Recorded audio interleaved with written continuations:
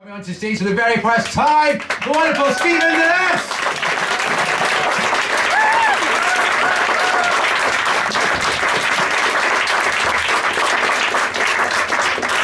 Good evening, ladies and gentlemen. Good evening. Good evening. I was very interested to hear that quail's eggs. I don't recall that many quail's eggs, but now you mention it, the white linen did feature now and then.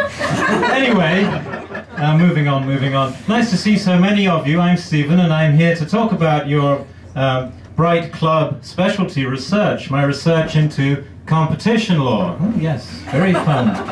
Thrilling, just what you came and paid money to see. Yes, well, there'll be a survey on the way out. Anyway, competition law, we'll get on to that in a minute. First, there is a threshold matter, which is that some of you seem not to have noticed. It said 7:30 for 8:30. Now, in my book, that's black tie.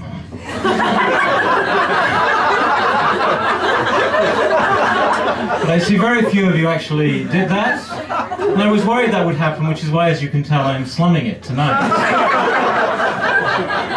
So yes, it's dressed down today. Well, moving on. I promised you to talk about the law, but I have this issue that a lot of people do think I'm a little bit posh. I don't really understand it. A colleague of mine, to get this job, I had to give a lecture to the faculty, which was a scary business. So it was sort of all defensive and all defenses up. Well, she said afterwards, it was a very nice presentation, but she spent the first 5 minutes wondering if I'd come to collect the rent. Naturally, I was concerned by this, so I asked them at the wine club. At the wine club, they said, no man with your appalling taste in wine has any business considering himself posh. Very reassuring. I asked my driver. I like my driver. He's a very helpful man. Anyway, he said to me, you know what, Stephen, you ain't even got one place in Spain, have you? Can't really call yourself posh, can you, till you got free? I said, well, yes, thank you. That's a very helpful thought. But no, actually, I don't have a driver. But I do have an excuse to have one if ever I wanted one. Get out of that awkward situation of being the man and all that. Well, anyway, the excuse is that I was once violently robbed in a cab in Philadelphia, the city of brotherly love that didn't extend much brotherly love to me one night in 2008. Perhaps the wrong kind of brotherly love. Whatever it was. Got in this cab, this guy pulled a gun on me, took me to an ATM and robbed me, and he was planning to impoverish me one transaction at a time. So I thought, well, this is rather interesting, especially because my card didn't work, which wasn't really in his plan. It was not his modus operandi to take people whose cards didn't work. So I thought, hey, you've got to think quickly, Stephen, you've got to think quickly. In the end I said, I come from a very poor country. England is a very, very poor country, and, well, you know, cards don't work because I just don't have any money. And he seemed rather contrite, apologized, and drove me to where I needed to go. And then bizarrely gave me $3 in change. So not only did I talk my way out of the robbery, but I actually received a tip. And I told some friends afterwards, and they said, Stephen, with negotiation skills like that, you really should go into the law. And I thought, well, yes. But the question arose, what type of law? Well, I'd had enough of criminal law after Philadelphia.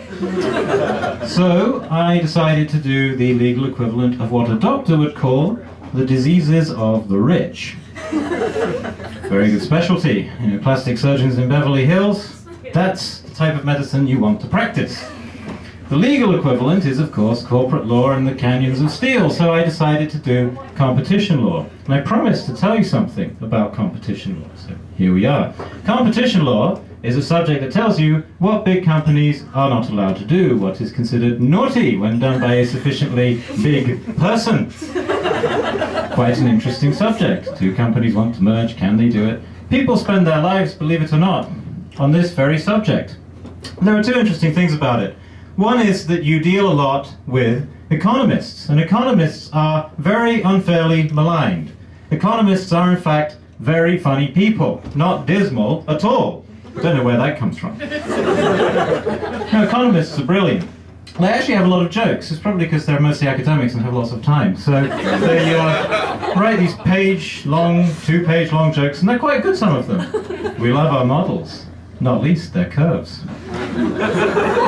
You might be an economist if you don't sell your children now because you think they might be worth more to you later on.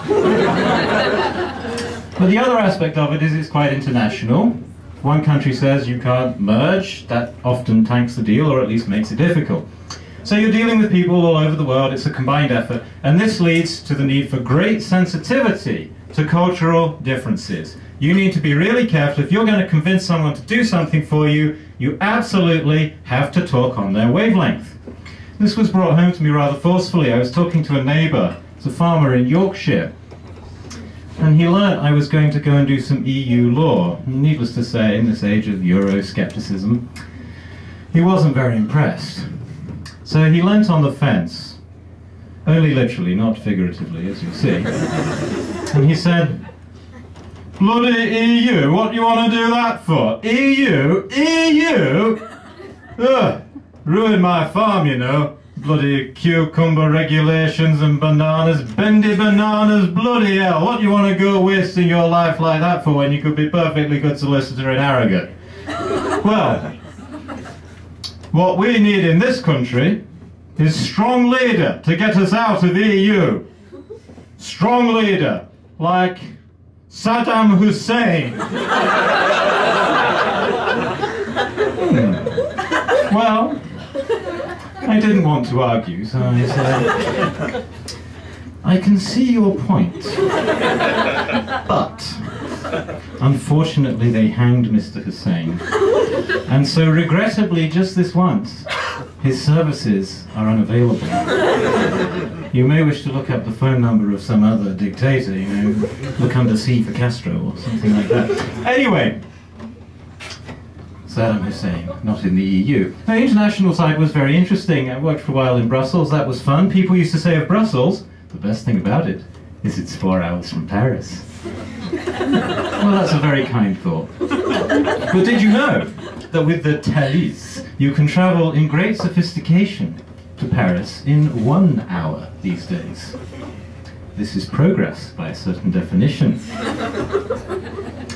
The international aspects were always fun, hence the tagline, embassy hopping. You could have endless fun at the embassies. Lots of parties and so forth, all very good. In fact, I remember particularly the Brazilian embassy, which seemed not so much to be an embassy built for representation as an embassy that had been built around a continuing party. But it was great fun, marvellous place. No, working all over the place. Worked for a while in London, worked for a while in Brussels, New York. New York was great fun.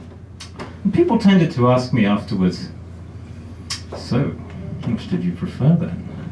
Brussels? New York?" Well, if you get that question, it's a question you shouldn't answer because it's very political. You get yourself into hot water. You know, it's one of those things. Do you have wet dreams about a European superstate? And if not, why not? Alternatively, those goddamn Europeans, they'd regulate my foot if they had half a chance.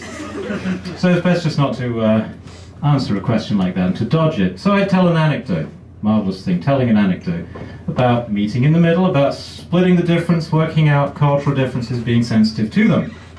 I remember my office neighbour in New York was a very loud man from New Jersey. If you will imagine somebody like Tony Soprano practicing law, this guy was spectacular. He once broke a phone in anger. It was quite an achievement. Anyway, come booming through the walls, the latest trial or tribulation of a practicing lawyer. You say, "You know what? I don't believe it. I do not believe it. This is outrageous. It stinks. You know what? I think they're trying to fuck you around, Your Honor." And I thought, yes, one does have to be sensitive to where you're practicing law. It's very important. Quite a different art form in New Jersey than it is elsewhere.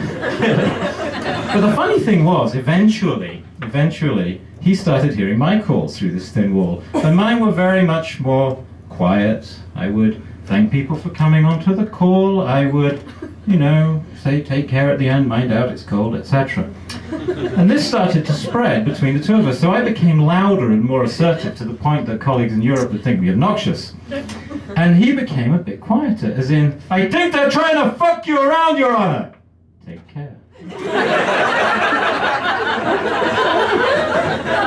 Well, that's called meeting in the middle, a key loyalty skill. One tries to instill it in students. Here I am, owing my life to bad education. Had the guy in the cab known that I was in fact not from an impoverished country, then he presumably would not have spared me, would not have taken kindly to that. So here I am, raising this next generation of lawyers, the shark breeder, as it were, who owes his life to poor education. Maybe it's good that the people with the guns don't know where the other people are. I don't know. Anyway, if I leave you with nothing else, one is always raised to give practical advice. It's definitely that. Meet in the middle. Be appreciative to differences. As it were, take care. But by no means let them fuck you around.